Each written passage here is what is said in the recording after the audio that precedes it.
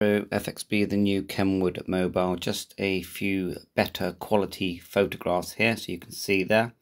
It sort of reminds me of the Yaesu FTM 400, but this is a VHF, UHF, Dstar AORS set, the same or very similar to the D75, D74, but the mobile 50-watt version.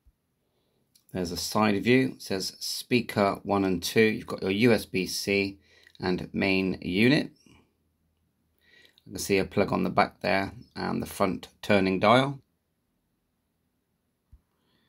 On the other side, micro SD card, and there's your knobs. They look actually the same as the knobs that are on the top of the D75.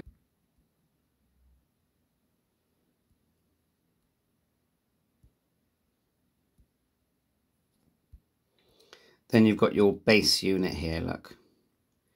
Micro SD card. That's another connector for a microphone, I presume, or it could be the front head. Actually, it's the front head unit, isn't it? My mistake. USB-C, SD card again, and then you've got the mic there on the left. So neat little powerful package. And you can bet that this screen in real life is going to look way better than that. A lot more colourful when it's using the Dstar and the DR mode. You can see Bluetooth logo just about. The two SD cards. I wonder why they use two SD cards. And then function buttons around, not named, and I can't see a name for the radio yet. I can see volume, squelch, A and B, on and off.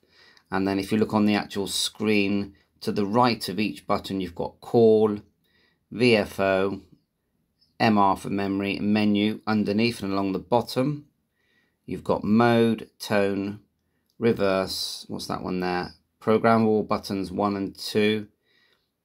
Is that PM, key, and function?